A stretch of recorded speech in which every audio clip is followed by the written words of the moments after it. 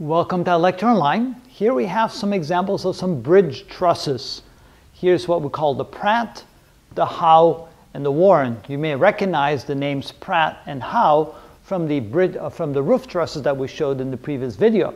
If you take a look at those and you take a look at these right here, you notice that the Pratt and the Howe are really what we call roof trusses almost upside down. Take a look and you'll see what we mean by that.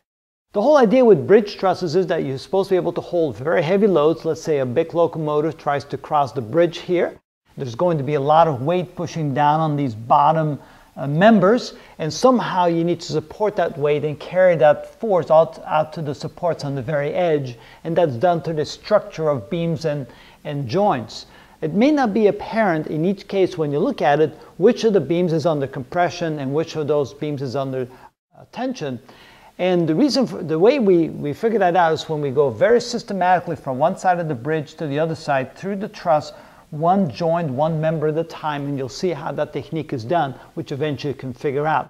Notice that the wheels here of this locomotive are not pushing down on any one of the joints where the strength of the truss is. So we usually have what we call some stringers or joints that run across that are connected to the particular joints so that the weight of the wheels or the weight of the load can be carried to the joints where it needs to be, because the beams themselves on these truss do not have the strength required to hold heavy loads like that.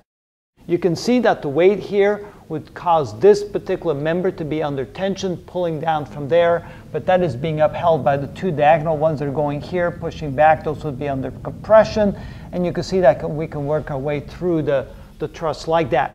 The Howe is constructed a little bit different. Notice a big load here would be pulling on the beam here and would be pulling on the joint there, and that strength would then be supported by the two coming in this direction, which would be hanging from these right here, and that would then be supported by those hanging this way and then supported there. So you can see that the strength of the truss is gained by being able to transfer the load out to the eventual supports on either side of the truss.